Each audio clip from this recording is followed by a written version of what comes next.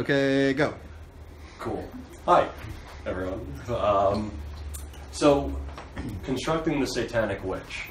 One of these words is very important, and unfortunately it's not the cool words like satanic or witch, but it's that first word, constructing. Because it could easily read reconstructing. Historians do not reconstruct anything. It's all construction because we don't have all the pieces. So any historian that tells you that she or he is reconstructing the past is lying to you. But you're an awesome crowd, so I'm not going to do that. What I mean by that is historians use the same kinds of methodologies as a chemist would use, in that we don't come to our conclusions first and then reverse engineer everything to suit it. Although I guess some historians do that, but I'm not going to do that. The difference between a chemist and a historian is that historians cannot reproduce history in a laboratory. I can't put the Battle of Gettysburg into a test tube and have all the right controls and, oh, that's what happened, and mark off things as they happen. I can't do that. So we are always constructing the past. All of us, every historian does this. So this entire talk is admittedly going to be my construction of how I think some theologians might have probably conceived of the Satanic Witch. Might probably think, yeah, that covers my ass. So that's how these work. So this Satanic Witch has been reproduced many times throughout history and art. For example, starting in the no technology.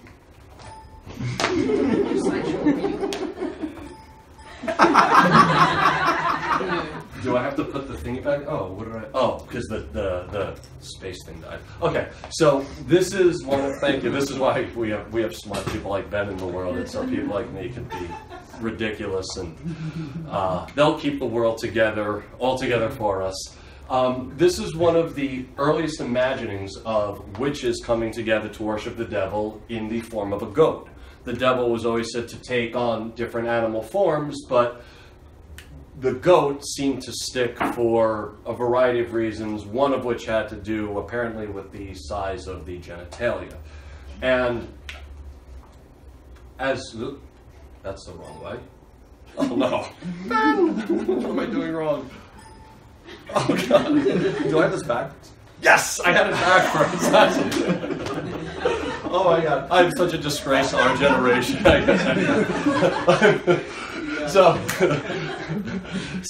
the goat was it because of the virility of the goat was said to be larger than others, and as we move forward in history, you still retain the goat head, but it tends to take on more of a human body.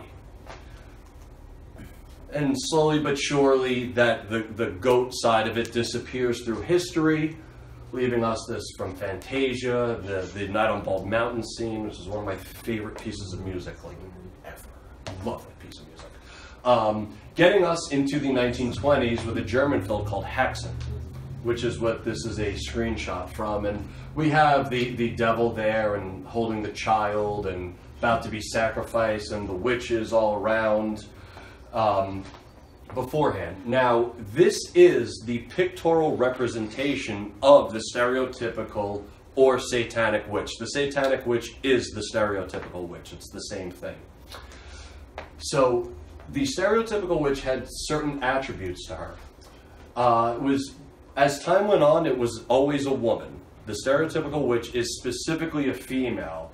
Yet at the time that this was all being put together, men practiced magic every bit as much as women did.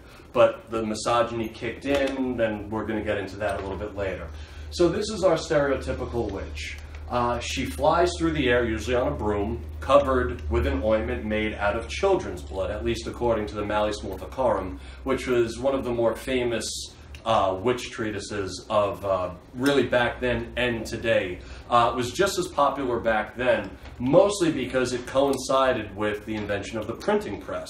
And it was the second highest selling book behind the Bible. in those days. And today it appears in all the History Channel documentaries, National Geographic, it's even in the Da Vinci Code. Anyway, so this stereotypical witch flies to a Sabbath, which is this demonic congregation overseen by the devil, who has a thing for glow sticks. And while she is there, she will renounce Christianity. This is done by pissing or defecating or stomping on a cross that's put before her feet. She won't just renounce Christianity, but she will sell her soul to the devil. She will learn maleficia, which is evil or harmful magic. Also, real quick, I'm a guinea from New York, so if I talk too fast, just tell me to slow down. Maleficia are things like making pregnant women miscarry, making men impotent, raising storms to destroy crops, poisoning cattle. Anything an agrarian society would feel anxiety about, that's what maleficia is. The stereotypical witch was also a cannibal. She would sit down to this large feast of murdered children and drink chalices overflowing with their blood. Finally, she would copulate with demons. So when we talk about the satanic witch or the stereotypical witch, that's what she is. A woman who flies through the air, renounces Christianity, worships the devil, learns magic, drinks blood, and fornicates with demons. I once threw a party that was pretty similar to this.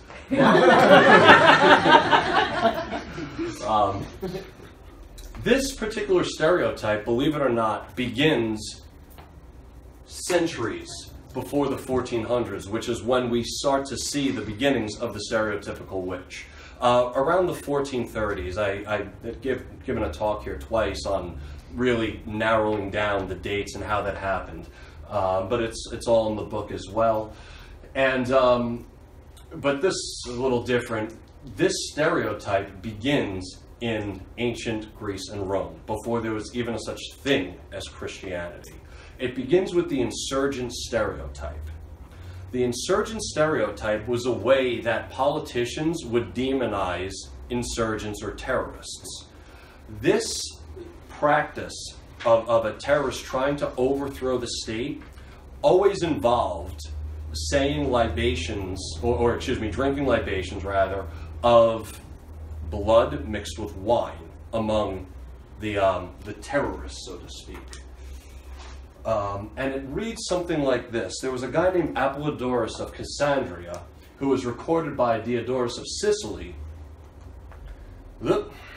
Backwards again, my God.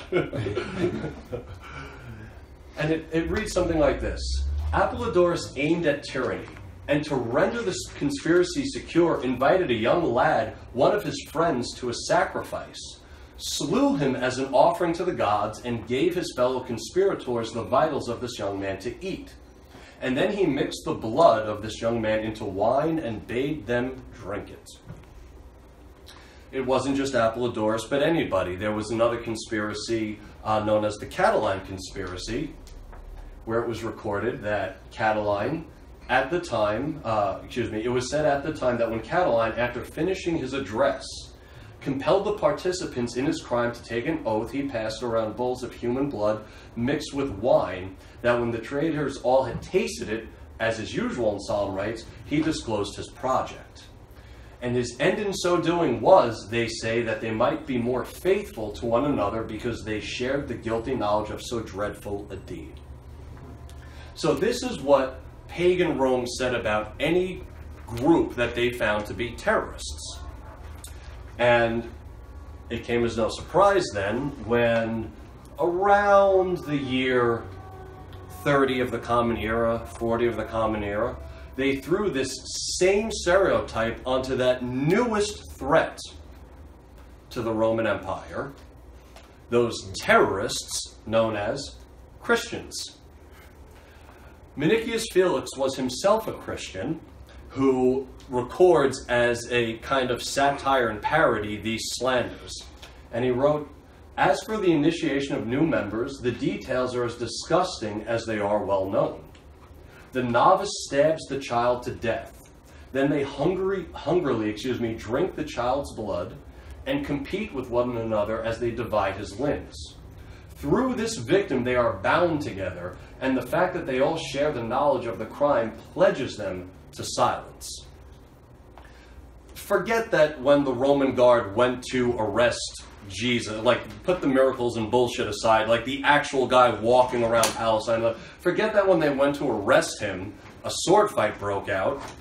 The fact that Christians themselves said that they ate the body and drank the blood of Jesus, that was all any pagan needed to hear, and a stream of insurgent stereotypes would flow through her head. As time went on, of course, sadly, some Christians were victorious. And they did what is often done to people once handed the keys to the car doors of power. They turned around and threw these very slanders at those people that they disagreed with. Certain kinds of heretical and Gnostic groups. Now, when I say heretic and Gnostic, I mean that with a lowercase h and a lowercase g, because when you read the Gnostic and heretical literature, they were saying the same things about what we would call Orthodox Christians. It was all, everybody, in the beginning, everybody was an asshole. It's really the best way to look at it. Everybody was slandering each other. Everybody was claiming that their group was correct. Even the Valentinians, which was a quote-unquote heretical sect, they couldn't even get along so well. They ended up splitting into the Eastern and Western Church. Everybody threw this slander at each other. What we today would call Orthodox Christianity, or mainstream Christianity, just so happened to be the group that won these fights. That's all it is. We could easily be Marcionites today. We could be Valentinians today. We could be any number of well, not we, probably nobody in this room, but the larger world outside could probably be any one of these other Gnostic or quote-unquote heretical groups. They just did not win the fight. So these Christian insurgents would take these ideas and they would throw them at these other people. And they would add something new to it, however. See, when pagans were slandering Christians, they just had a child's blood. They just, any kid that was there. What Christians said about heretic, or groups they found to be heretical, was that they would hold orgies, first, incestuous orgies, wait some time, and 9 months to be specific, and when the child was born, that's where they would get the kid to get the blood from. They also said that the devil would oversee these rites. It reads something like this. A guy named Michael Sellos wrote a treatise called The Operation of Demons. And he wrote, when, and just in brackets, he gets into it more, the orgy is complete, but I wanted to spare you all that. Each member of the Bogomile, that's what he's talking about, a group, they were from Thrace, goes home, and after waiting 9 months, the time when the children of such an unnatural seed is born, they come together at the same place. Then on the 3rd day after the birth, they tear the miserable babies from their mother's arms. They cut their tender flesh all over with sharp knives and catch the dripping blood in basins. They throw the baby, still breathing and gasping, onto the fire to be burnt to ashes. After which they mix the ashes with the blood in the basins and thus make an abominable drink with which they secretly pollute their food and drink. One of the things, despite all the differences of these various groups, Gnostic and heretical groups, that one thing many of them shared in common was the same thing, was a Eucharist, just like the Orthodox Christians had. Sometimes, and we have some records, particularly from Irenaeus, sometimes these were entheogenic Eucharists. I'm just going to do this to avoid that whole thing from happening again. Move the mass around. And it made it easier to say that those Eucharists contained the blood of these children and such. But one of the things about this stereotype, and it wasn't just the Bogomil, they said this about the Paulicians, they would say it about the Waldensians, they said it about the Marcionites, the Marcosians, every different kind of group they disagreed with. But because of this stereotype, we are able to draw real history, real authentic material from some of the sources. It appears every time, if a person is writing about a group and it deviates a little bit, you're probably looking at authentic material.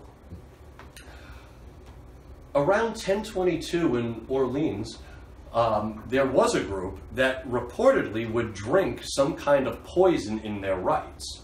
And unlike Michael Sellos, who wrote on the Operation of Demons, and other Christian authors who were demonizing these various groups they thought were heretical, this particular group in Orleans actually had somebody infiltrate them. They had a Christian knight infiltrate their rites and write a report about what they were doing.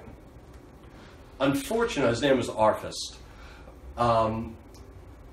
That document does not survive history, sadly. So we don't know everything that this first-hand eyewitness, account said. But we do have a later account written by a guy named Pierre de Chartres, who clearly used Arfist's report as a source for his later interpretation of what's going on.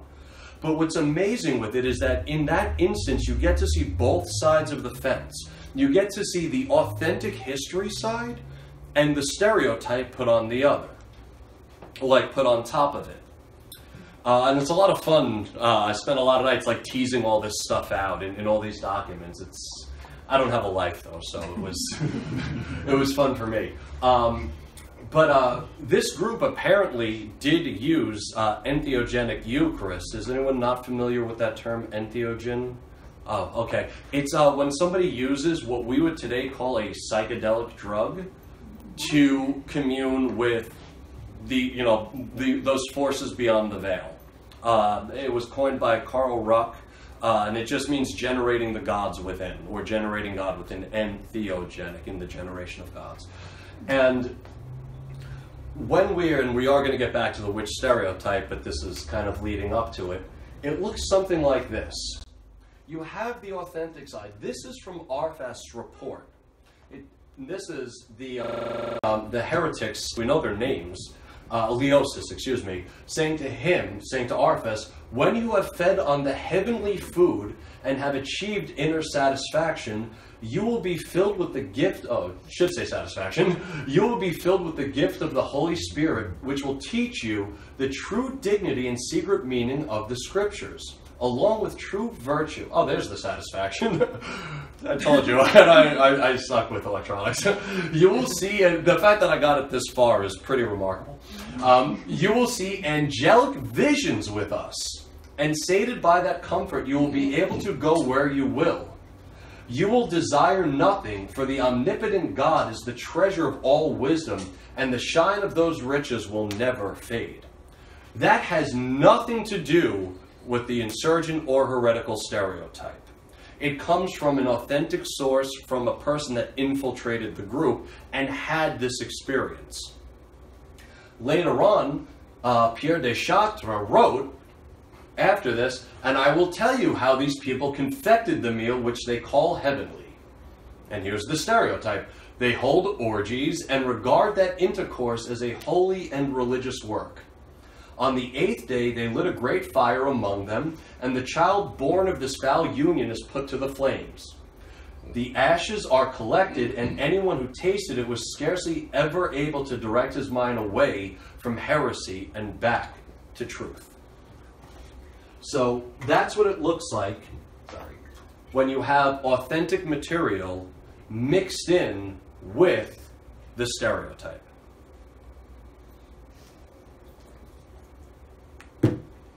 That is the first part of the witch stereotype. We now know where that idea that they ate babies and drank their blood and made their magical ointments out of their blood, to fly to the sun. We know where that comes from. It comes from this ancient stereotype. Those ointments, by and large, were created out of what we today would call psychedelics, and my book addresses that, and I go through a whole lot of recipes and some things that haven't even been translated into English until I did, because I wanted to know what was going on. Which brings us straight into the Middle Ages and the medieval magician and Satanism. With the Crusades bringing back the treasures of ancient Greece and Rome came Eastern ceremonial magic. Part of this magic did involve invoking a daemon, A daemon was a neutral spirit. It wasn't an evil thing the way people think of demons today. You could invoke a daemon to, like, help an old person cross the street with their groceries. You could also invoke a daemon to kill that person with, a bolt of lightning. Any magician then or today will tell you it was all about intent. What did you intend to do? When this first made its way back into Western Christendom at the time, it wasn't necessarily illegal yet. A guy named Pedro Alfonso, who wrote in The Scholar's Guide, Disciplina Clericalis is the Latin, the 7 liberal arts, dialectics, arithmetic, geometry, physics, music, astronomy, and necromancy. They don't get too deep into, unfortunately for us, of how people did. They just said something like necromancy is about gaining information from the dead. How somebody went about doing this, they don't really talk about, because they were speaking to audiences who knew what was going on. So they don't give too much by way of detail, sadly. So nobody cared. There was another guy, it was I believe it was the Archbishop of Toledo, a guy named Gundisalinus, who would also write about magic and these kinds of practices, saying that magic was not good or evil. It was just a vanity of life, nothing more than enjoying fine clothing or, having a luxury. It was not yet illegal. And in fact, astronomy was never made illegal, all the way up to John Dee practicing astronomy in the English courts. So it wasn't that big a deal yet. It was going to become a big deal a little bit later on, about 40 years later, in Hughes St. Vincent's Didascalion, where he wrote, "Magic is the mistress of every form of iniquity and malice, lying about the truth and truly affecting a person's mind. Magic seduces them from divine religion, prompts them to the cult of demon, foists corruption of morals, and impels the mind of its devotee to every sin and criminal indulgence." So we're starting to see more negative ideas about magic, although again, still not necessarily illegal. Not something people would go about saying openly, but not something that was going to get your ass burned at the stake either. This would change 2 centuries later with Pope John Paul the 22nd. Excuse me, Pope John the 22nd in 1326 wrote a papal bull titled "Upon My Observations," when he says, "Many Christians are such in name only. However, they make pacts with the devil, sacrifice to demons, create images, rings, mirrors, phials, or other things for the magical arts." Now magic was actually condemned. And in a sense, if somebody was brought into the Inquisition, if somebody was being inquested for heresy and found totally innocent of heresy, that person could now be retried as a magician, and that was now heretical. Magic was now a heresy. Which brings us finally to folk magic and the misogyny of the church and how they constructed this satanic witch. But a lot of it doesn't make sense unless there's an understanding of the heretical stereotype and also the idea that magicians are always acting, because they're invoking demons, they're always acting for evil purposes. So folk magic. Folk magic took on a variety of forms all throughout the Middle Ages, early modern period, and Renaissance. And different women had different specialties.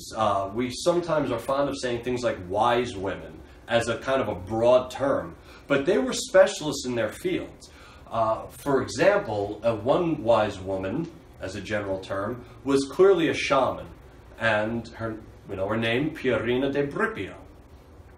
And I go over her trial and everything in the book. She was tried in 1384 by the Inquisition, and it was determined, unfortunately, that she was a heretic because she was worshiping a fertility goddess.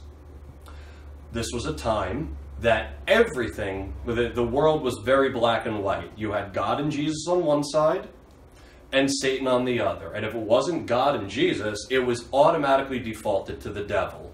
And this was even more horrible because it was a female goddess. perish the thought. Purina was accustomed to falling into a trance. We don't know how she did it because her first trial record from 1384 is gone. But she was tried for, and I quote, relapsed heresy a few years later. And some things from the first, some details from the first trial are brought into the second. Purina would, in order to meet up with her fertility goddess, would turn into a fox, a zombie, or a donkey to enter the spirit realm.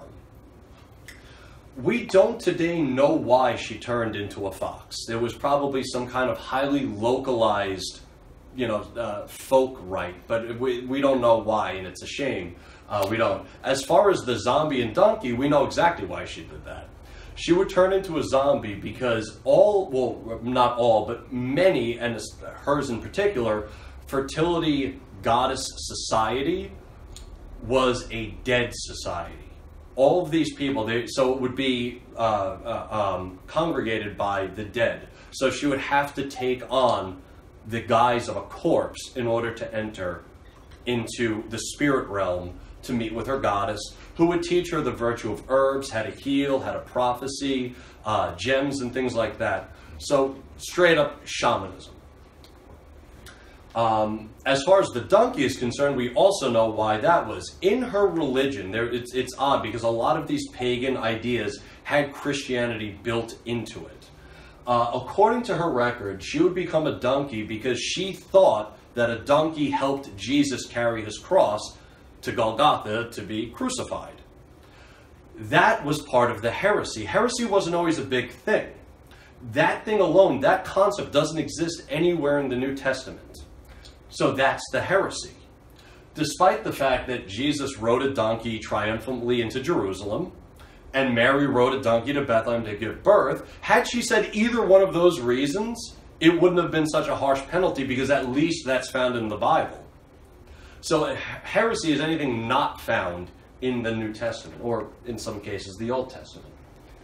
There was also Finicella, who was a witch in Rome, who we don't know why she would turn herself into a cat, but she used what we would call psychedelic ointment to do so. The guy who, Bernardino of Siena, who wrote about her, was clear about this, that she would turn herself into a cat, but he doesn't mention anything about why that was done. He does say that she, and this is going to sound familiar, she killed her own son and burnt the body and put the ashes into a drink to give to people for part of her heretical group. But of course, that's just the heretical stereotype, just playing into the record. What's interesting, I think, about it is that Bernardino of Siena, I've read his catalog of sermons, he never hesitated to exaggerate anything. I mean, he was so full of shit, I mean, it was coming out of his ears. And, no, like, really. And the fact that he attributed a psychedelic ointment to this cat transformation is very telling, because he was the kind of person that was prone to say, oh yeah, I watched her just do it magically, but instead he straight up says, no, she was using one of those hallucinogenic ointments to do it. These ideas would make their way into some texts. For example, in the book De Turgend, by a guy named Hans Wittler, shows the Book of Virtues, shows a woman turning into a cat, and then Ulrich Molitor, who wrote the Amis, which is this very obscure way of saying witch. I have not yet found where that word comes from. I've looked for years. I don't know where it comes from, but it does mean witches. And that's where we kind of see that witch stereotype right there. They're flying on a stick. They're in animal disguise. There's the storm in the background because they were raising storms to destroy crops. So that is the pictorial representation of the witch stereotype in its earliest form, and that's why it's the cover of the book. And so this kind of practice is now being demonized because all magic was demonized with that papal bull, Upon My Observations. So they had pretty much run out of magicians to burn, and yet everything still sucked. There was still famine, There was still plague, there were still diseases of all kinds. And this was supposed to be a loving God, right? So how is all this shit going down? Well, there has to still be witches. There must still be people that are invoking the devil, and that's why all this stuff is happening around them. The earliest writing of this witch stereotype, however, does not appear in a demonology treatise or a witch hunting manual, but in the trial record of Matuccia de Francesca la Strega de Casa Repebianca. She's somewhat of the main character of my book. The entire book is a deconstruction of her trial record, showing how all of these things formed. And just like the heretics of Orleans, there's that fence put up where you can see the authentic material on one side and the bullshit and the stereotypes on the other.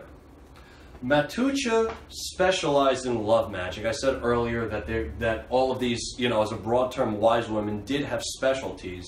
Piorina's specialty was shamanism. Finicella, the catwoman, her specialty was podiatry, which again lent her to serious accusations because she dealt with, she was a pediatrician, excuse me. Wow. Sorry. But that lent itself, because the fact that she worked with children, that lent itself to these stereotypes. Matuccia was a love magic specialist, so she dealt with affairs of the heart. One of her more popular spells she did involved selling a drug and an incantation to abused housewives.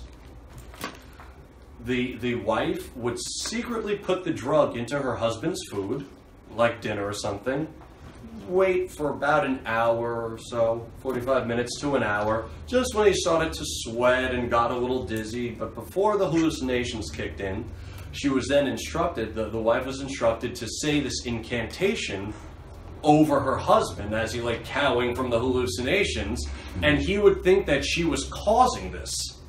And that any time she said this incantation, this would happen to him. And it caused many an abusive asshole to behave himself later on in life. She was also a physician in some ways. She specialized in a form of sympathetic magic as well, sympathetic medicinal magic. One guy came to her who had a bum leg. And we don't know how it happened, but it was getting in the way of him working and walking around and everything. So she mixed 30 different herbs into a potion, threw it into a street, and the idea was that the potion would grasp onto his throbbing leg and lay dormant until somebody passed by, and then release his throbbing knee into the next person. So that was another form of folk magic. And all of this appears in the authentic side of her trial record.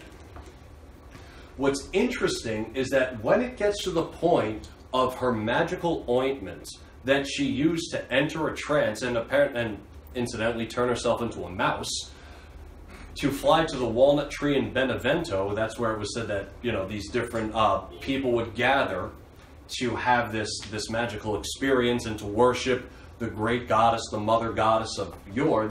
A lot of these have to do with fertility goddess worship. That's when the record takes a really sharp turn and they throw the stereotype onto her. So you can see, again, both sides of the fence. And what I thought was for me really cool was that we actually capture in the record her chant that she would say while covering herself with the ointment. It appears on the authentic side. And it looks like this was her chant. She would say, "Ointment, ointment, take me to the walnut tree in Benevento, over water, over wind, over all bad weather." And then she would turn into a mouse. And then there's a break in the record. And she was tortured. And when they resumed the inquest, suddenly she's saying, "Oh yeah, I continue chanting, 'O Lucibel, demon of hell, after you were released, you change your name and have the name of great Lucifer. Come to me.'" We're now seeing the stereotype. Anyone want to take a guess what they said her ointment was made out of? Baby. Yeah. the flesh and blood of murdered children. Right? So this is that stereotype. They're just now throwing it onto wise women. Women, unfortunately, were a very easy target in these days because they lacked, especially medicine women, many of them lacked credentials. And when you read in the records, a lot of the times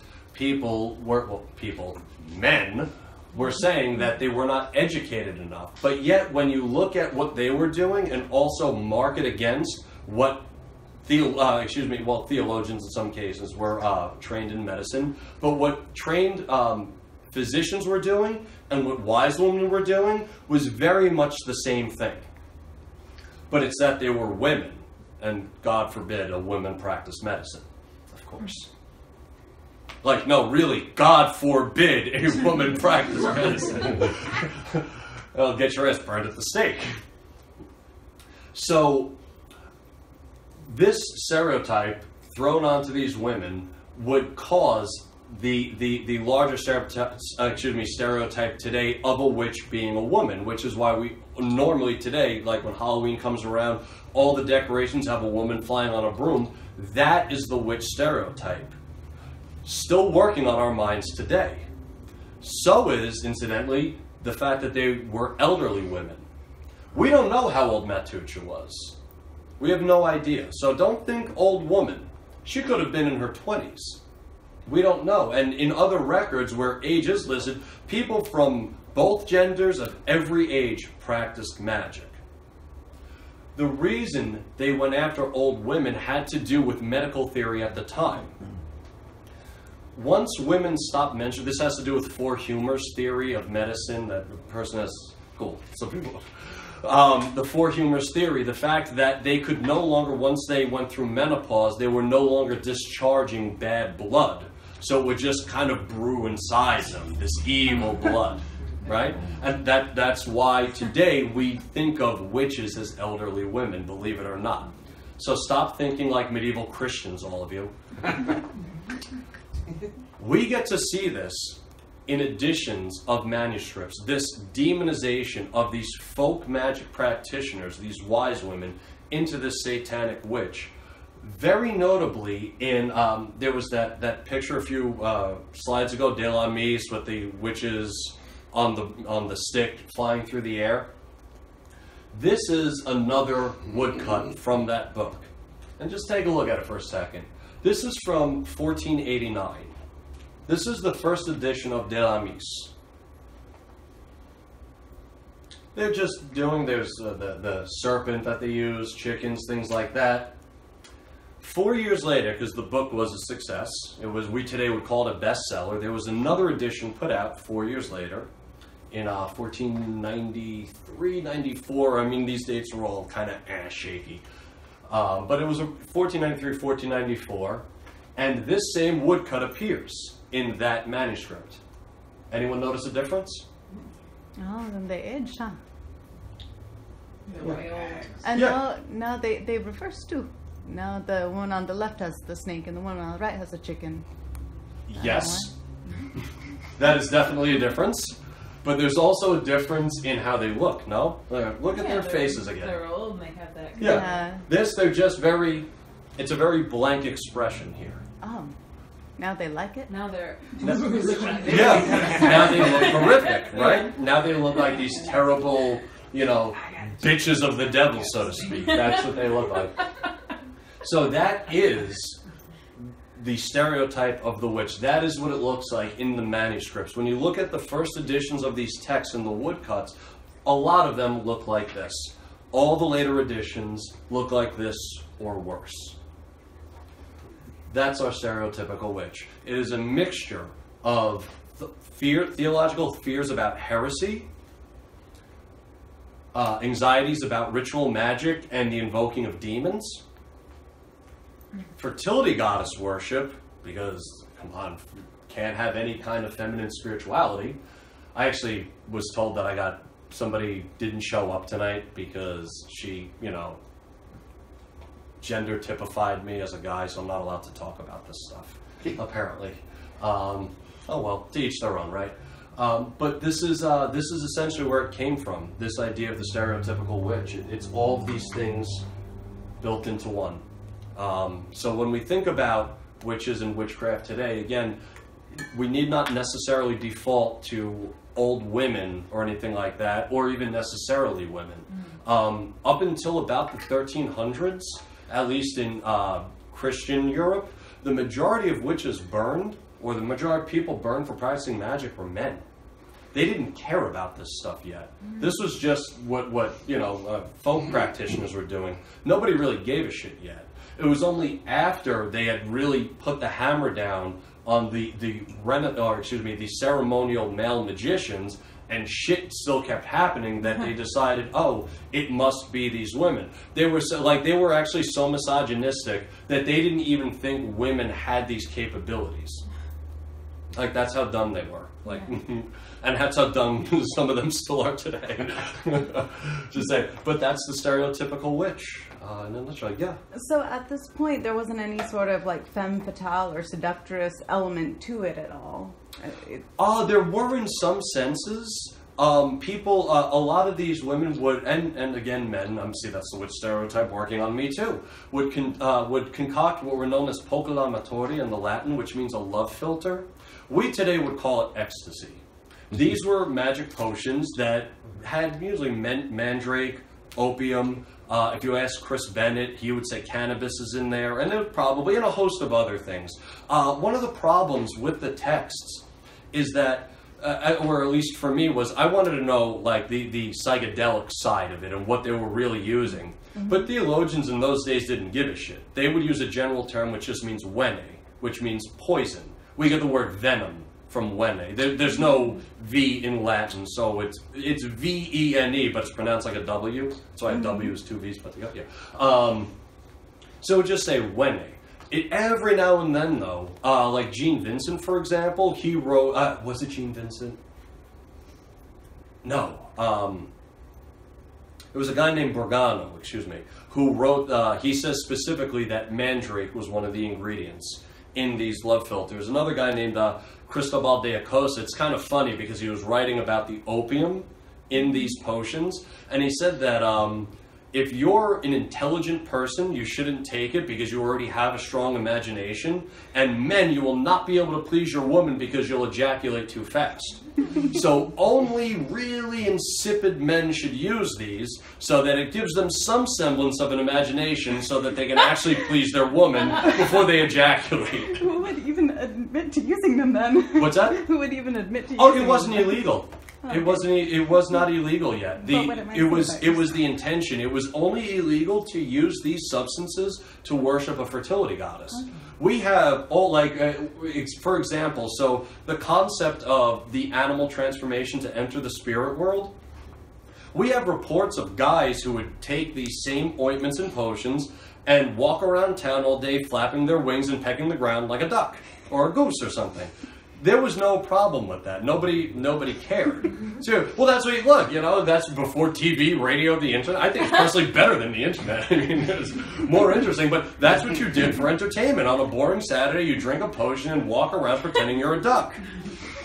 But there was another case that my mentor and a colleague of mine dug up from Württemberg, Germany, where these girls took a magic piece of bread that probably had ergot. We don't know what the drug was, but ergot is the base element of LSD.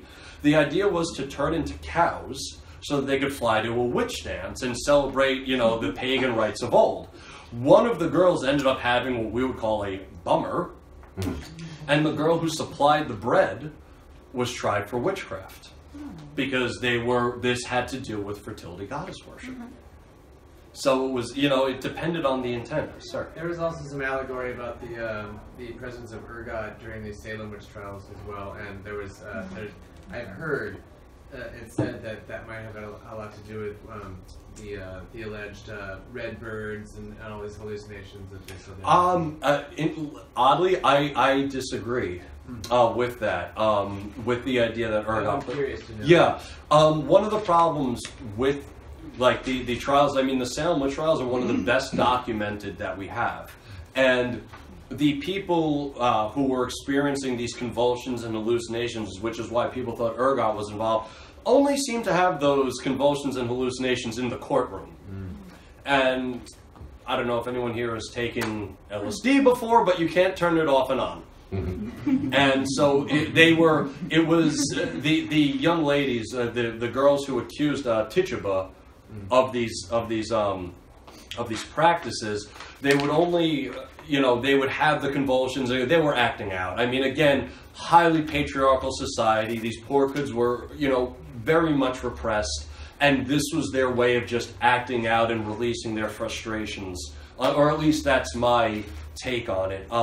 When you get to like the trials that I looked at, I mean, you can really tell when there is an actual drug in play because the person can't turn it on and off at will just because somebody is there. Yeah, like the person that they're condemning is there. If you're really tripping balls, you're gonna, yeah, exactly. You you're can't in it for like a good 8 hours. Yeah, you're in it. You're in it for the long haul.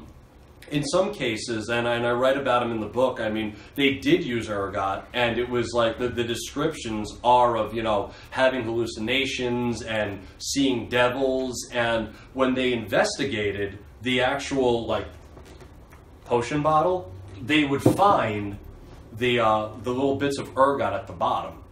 And, like, it's recorded that they were in there, and the person who supplied it in it's a case-by-case thing. Sometimes they were executed, sometimes they were reprimanded.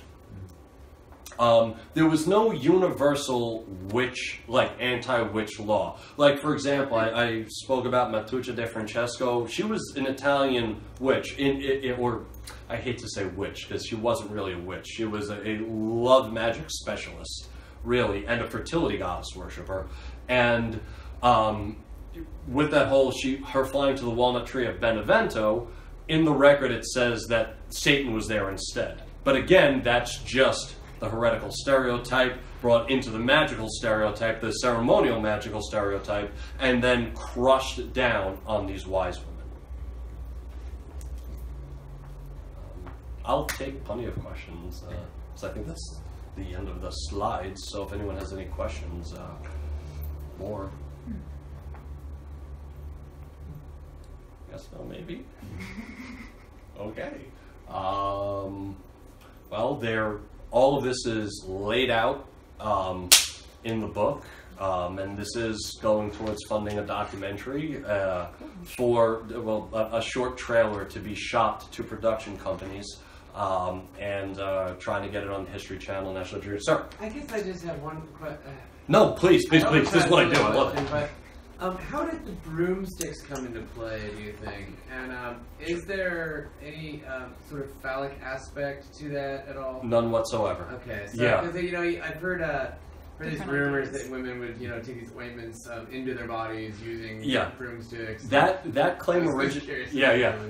So all history begins with a source, and there just isn't a source now. Like when I first started this research 10 years ago.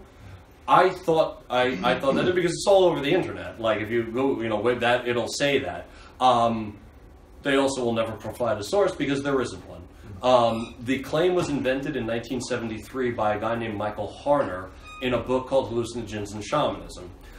He wrote it's a collection of essays by different people about psychedelics and entheogens all over the world, and he was one of the first to really try to tackle this. And it's a great article. Absolutely, but it's a little out of date today.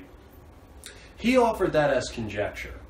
He thought maybe that has some, maybe that's the whole thing. And because we're in the age of the internet, people just share the idea and, something, it becomes true, over time. Every record I looked at, and I looked at hundreds of them, they were just using their fingers or a pessary. The concept of the broom, where that idea comes from, is very difficult to nail down. Because they were saying that women were flying on brooms. In fact, in one of the first, I'll go back a little bit. Going backwards in history, I'm pointing at the wrong thing. That first picture of the Waldensian heretics, the Vaudry as they were called, you can see in the sky women flying on brooms.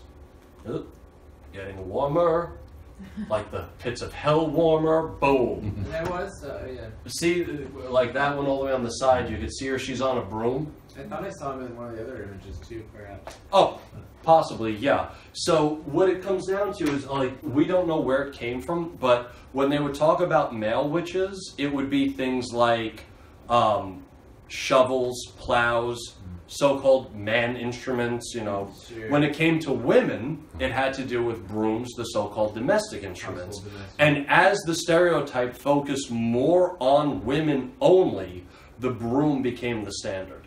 But where the idea itself comes from is really like, I'd be so happy if those records would come to light. And they might one day. You know, it might be just sitting there waiting in an archive for somebody to find it.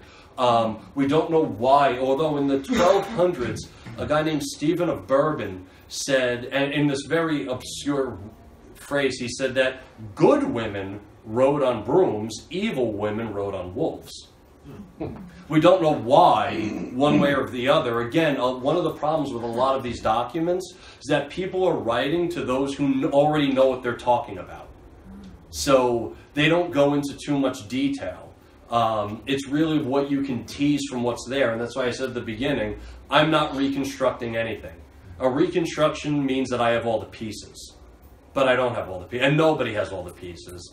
And every colleague of mine, every scholar I know that deals with this has no idea why it was said people did this. There was a guy named Raymond Buckland who wrote I forget the title of his book, but he said that there was some rite where people would jump on brooms around corn stalks, hoping for the corn to grow as high as their, as hard as total bullshit. He made that up. That does not appear anywhere in the historical record, which is why he doesn't provide a single source for the claim. And nothing against him, I'm sure he's a nice guy. We have a lot in common, but I don't, except that I won't make that leap, so to speak, on the broom. I won't come at you with something that doesn't have a source. All history begins with something there. And then you work off of it. There's nothing in the records about it. There just isn't. Or if there isn't, it has not been turned up yet. But in the same sense, there is hope of finding this out, because a lot of my critics said that these ointment recipes didn't exist. And there were a few of them from the 1500s, but that was just made up by physicians. That was their way of explaining it away. And then I spent 10 years in archives digging up from well before the 1500s, all of these folk recipes, and that's chapter 4 in the book. All these different folk recipes translated for the first time into English. Hadn't seen the light of day in about 500 years. Tripping out in the woods and doing magic makes perfect sense to me. So Me too. I can imagine it being something that would be carried on for hundreds and hundreds of years. Oh my God, are you asking me out? I'm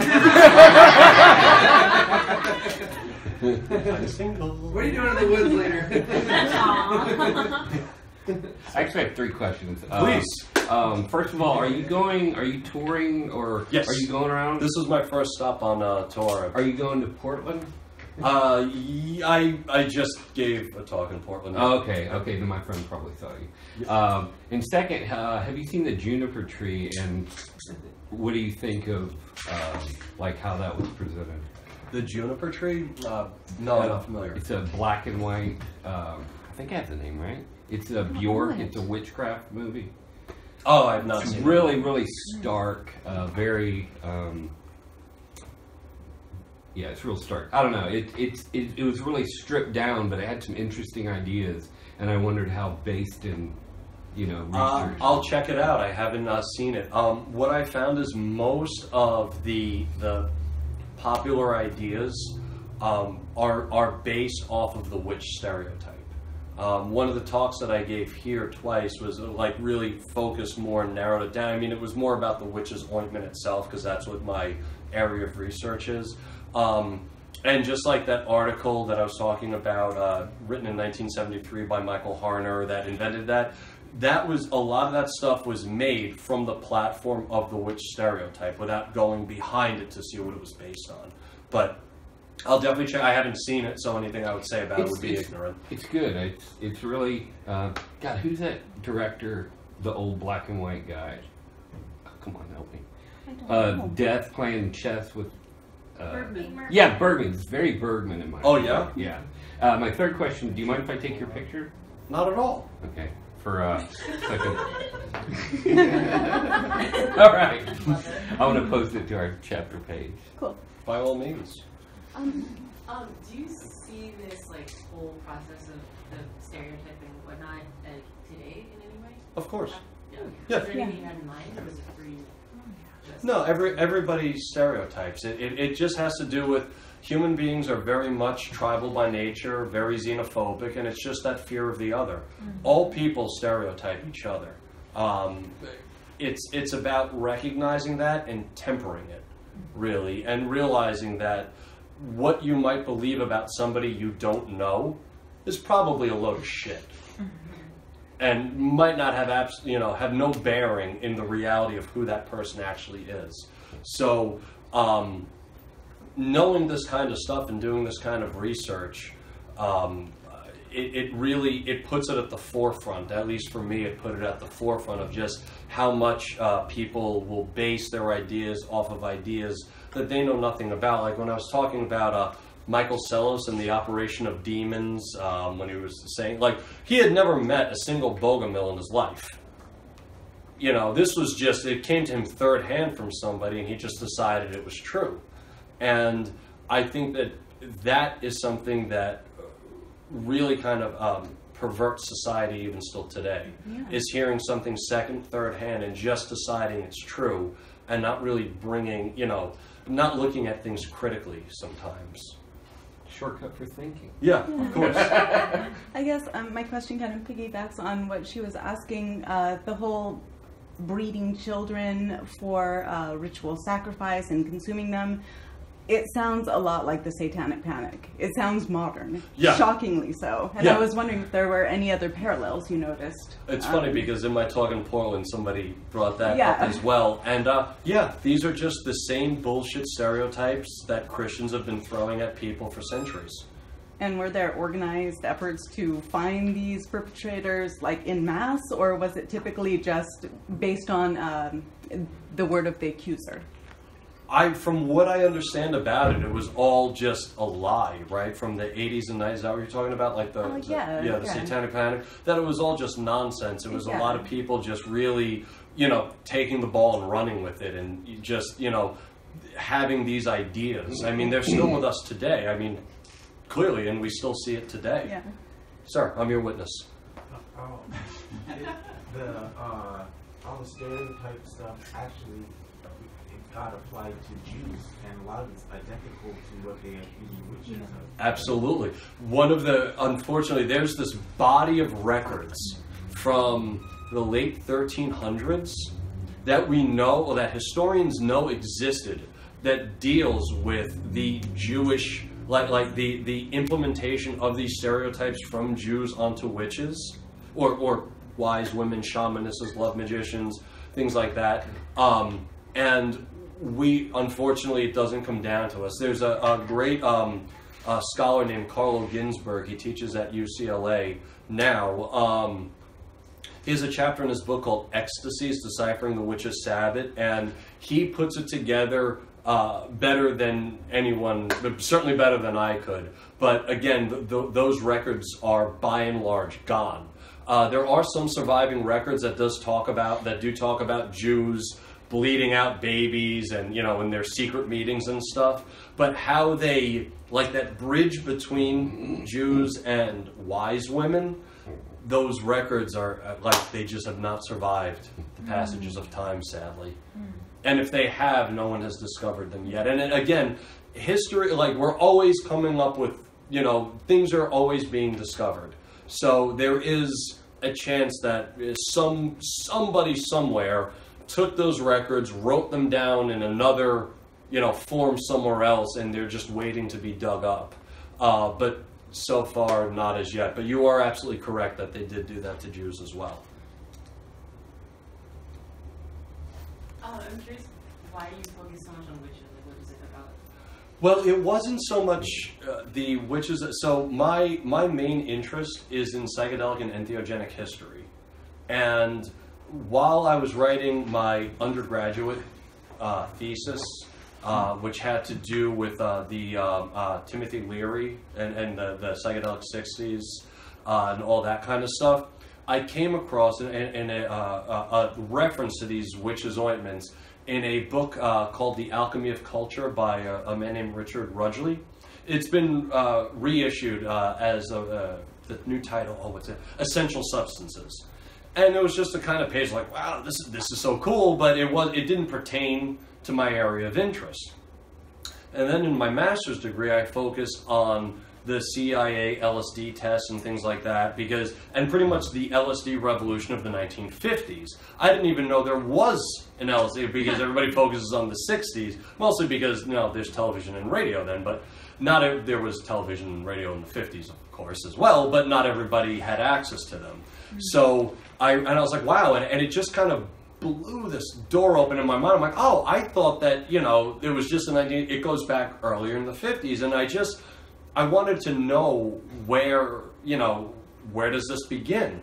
One of the reasons today that we associate a lot of psychedelic culture with Eastern traditions and stuff like that, and like Om and doing yoga and stuff, and that's great, and I have no problem, with that at all. But it's because people didn't know about this yet. They didn't know that there was a Western tradition. So I started doing just a little bit of research into this witch's ointment, and it got to a point where all the texts were in Latin. So I was like, oh, fuck. So I had to stop my research, teach myself Latin for 3 years, and then keep going with the research. But it's all in there. It's all like there is a very rich history there. And I had no idea at the time when I started this that this was just a bastardization of fertility goddess worship, and that how much of it really had to do with misogyny. I had no idea. I'm just like, you've probably heard of flying ointments and that. That's all I thought it was. It was like, oh, it was, kind of like a psychedelic trip, So when I went into my research, that's all I thought there was. And then when I was finally able to read the actual texts and the founding documents, that's why I stuck with computers, by the way, and all this stuff, is I spent my time learning a dead language instead. I realized that there was so much more to the story than just a flying ointment. There was a lot more to it, and that all these stereotypes played into it, and it essentially got to a point where they just ran out of people to burn, and yet the world still sucked. So it must be witches. It says, I forget what the verse is in the Old Testament, but it says there must be witches. And so when people were reading this, like, okay, we got to find them. So. At least today they burned the books and not the authors, so that's good. So I'm safe. Well, my book isn't safe, but I am. Yes? Speaking of flying, so why were the women turning into cows to fly somewhere, or a mouse to fly somewhere?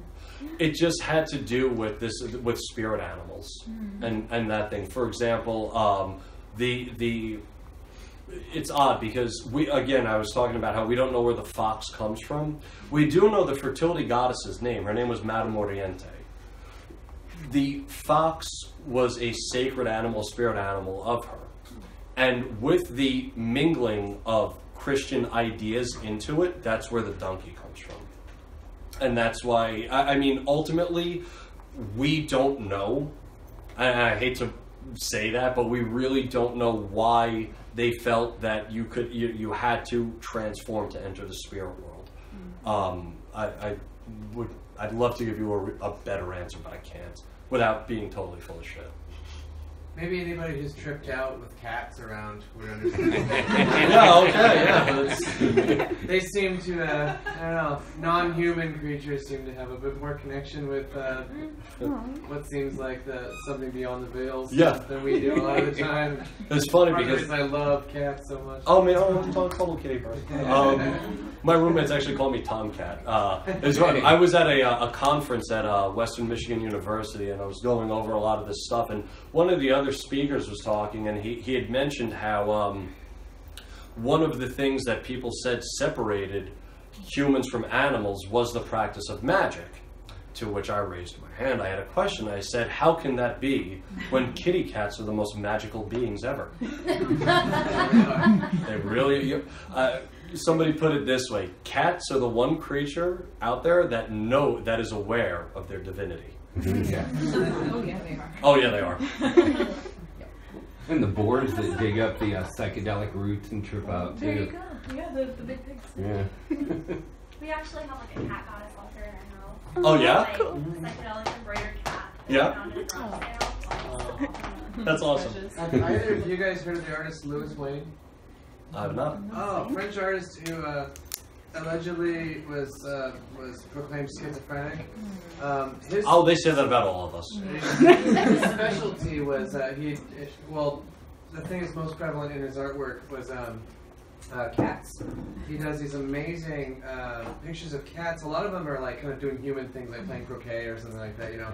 But it sort of seems like further through his art career, he got kind of crazier and crazier with the cats, and eventually, like, he had these pictures where it just looks like a multitude of vibrational energies kind of coming together in the form of a cat. Cosmic kitties. Oh, I mean, represented by like just vibrant patterns of color that just kind of make up a cat's I face. think I've seen those. Really crazy looking. If any of you guys are fans of the band Current 93, they've used Louis Wayne art with some of their album covers, and their singer David Tibet is really into Louis Wayne. If you've never seen it, really check it out. I guarantee you'll love it. It's real fun to listen to look at while you're tripping out too, because all these cats have this like vivid look in their eyes, like they're freaking out. Yeah. I really like his art a lot. Awesome. I'll definitely check that out. Thanks. Pretty awesome stuff. Thank you. Any other questions? Yes. So you found these recipes and translated them. Yes. I'm wondering if you like prepared and tried these. Oh, yeah. Boldly. Oh, yeah. Particularly the plants that I work with mostly are henbane and mandrake, as far as the ones that they were using. And mushrooms as well, although the records on mushroom use is scanty, although it does appear that some people were using it to transform into werewolves. That was one of the things that people used it for.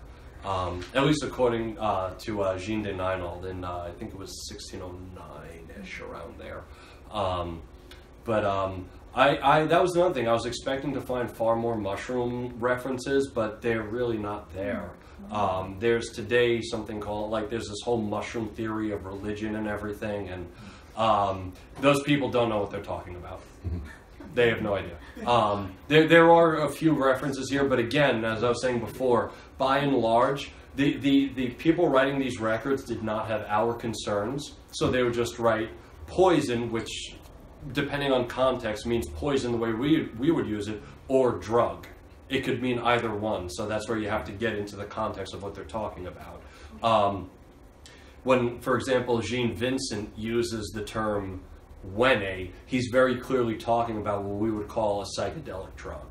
But he doesn't say what they are, he just says, poison or Wene. But he says that it'll, your mind goes out, and I mean, it's weird because we have to update, like we have to adjust for language, but he's talking about what we would call like spirit travel or things like that, or out-of-body experiences.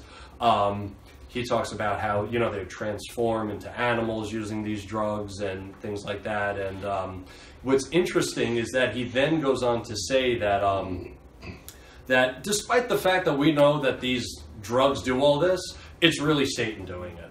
And he goes on to say that the drugs are the secondary cause and Satan is the primary cause. The going theory at the time was that what the psychedelics did was dull the mind so that Satan could more easily enter it. That was the theory. Sir? Did you come across anything like depictions of anything like the real magic working? Like maybe they actually can transform into animals? Or any claims that they make? There are claims made about it, but again, they're so saturated with theological bullshit that they're clearly just made up stories. In fact, I was talking about Funicello, the Catwoman of Rome who used the hallucinogenic ointment. She was written about several times by later authors, and slowly but surely the ointment is written out, and it said that she could just do it spontaneously. So if we only had that later, the latest record, we would just think, oh, this is some guy talking about a woman turning into a cat. He's, just making shit up, But when you get to the founding record that discusses this woman, it's clear, and the author says she was using a hallucinogenic ointment. Or, I don't like the word hallucinogenic, but a psychedelic ointment. It makes me think of, Carlos Castaneda, talking Sure. about that, and, even science fiction, Darker Than You Think. I don't know if you've ever read that. I'm familiar with Carlos Castaneda. I'm as an author, I haven't really delved too deeply into his books because I spent the last decade of my life delving into this stuff. But I am, as a student of psychedelic history, I'm familiar with the stuff. It just didn't pertain too much to my area, so I never really got too much into his books. I really, again, I would be ignorant to make a comment on them because I haven't read them. Anybody else? Sir? Your book, is it cash only, or do you have means to take cards? I have means to take cards as well. And that's the best question I've heard. But yeah, I can, and yeah, this all goes to film the trailer to make a film on this to start shopping to production companies to then in turn shop to places like the History Channel or Netflix original or stuff. So I'd really just like there to get out there that there is a Western tradition. I think Carl Ruck did a great job with the rites of Eleusis. But if you watch any documentary about, as a very neutral term, drugs in history, and I don't mean drugs is a good thing or a bad thing. Yeah. They have the ancient Greece and Rome, and then they skip everything and go right to Victorian times with the laudanum and opium, and they're like, whoa, there's this whole thing. Heinrich Cornelius von Netzschheim, who is one of the more famous Renaissance alchemists, said openly that he used mandrake in his love philters, and he said you could perform Venus pleasure 70 or something like that. Yeah. So, yeah, stuff like that. I'm so sorry. No, it's okay. It's my favorite song. He said he teaches at a community college. That probably happens 6 times a day. Yeah, I actually got to send the most awesome email I've ever sent to anyone a few weeks ago. They asked me if I'd be teaching the spring semester, and I said, nah, I got a book tour to go on. So, yeah, I'm not going to be teaching, right? And since I'm an adjunct and not a full-time, that pretty much means that when I get back, I don't have a job there. Oh, wow.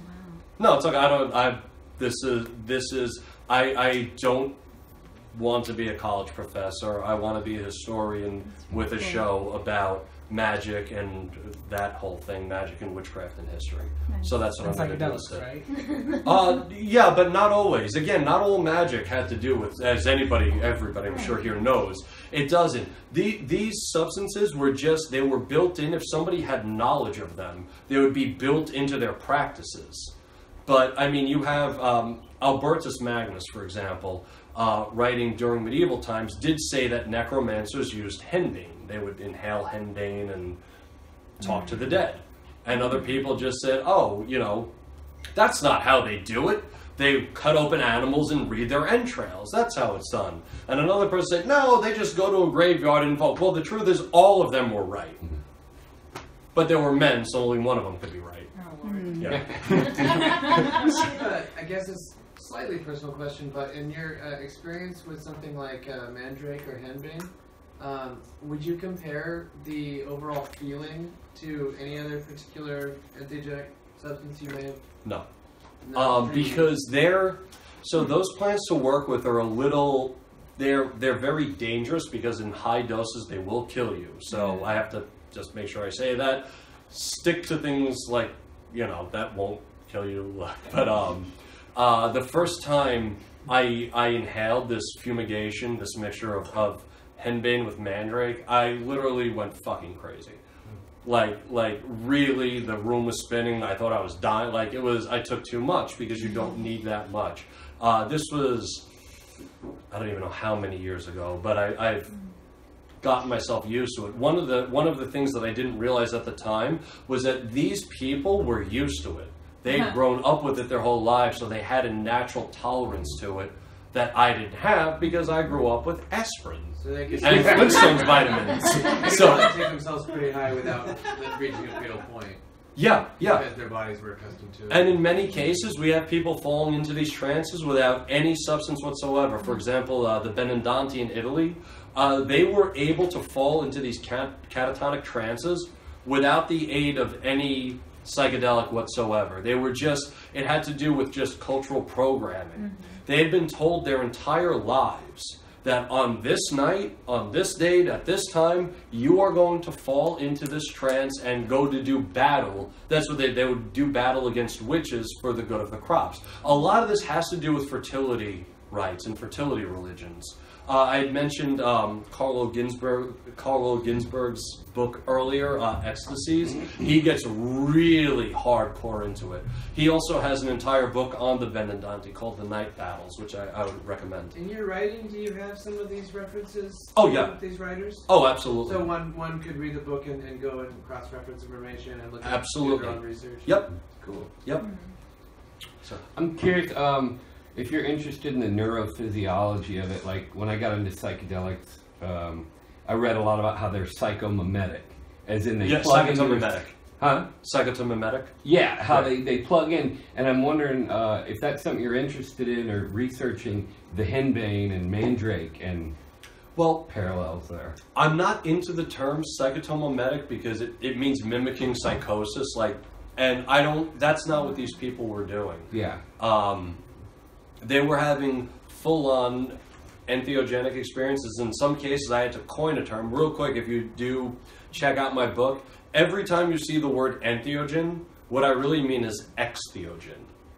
Because these people were not generating the divine within, they were generating the divine from without. When Pierina would turn into a fox and meet up with Madame Oriente, she was speaking to a goddess that was a being outside of herself. So the term didn't exist when the book was published. It does now because I invented it. Because I felt like entheogen didn't really describe what was going on. It was extheogenic. Anybody else? Cool. Well, I thank you all so much for listening. There was a tradition in the West. It just was demonized. And this was, I mean, it was really the first war on drugs, so to speak, was the war against this kind of fertility goddess worship. The idea that the feminine could be sacred was just completely torn apart and condemned. And it's a real spiritual practice, and it's really meant a lot in my own life. So it continues to this day. As much as they tried to stamp it out of Western civilization, we're still here. Thank you so much.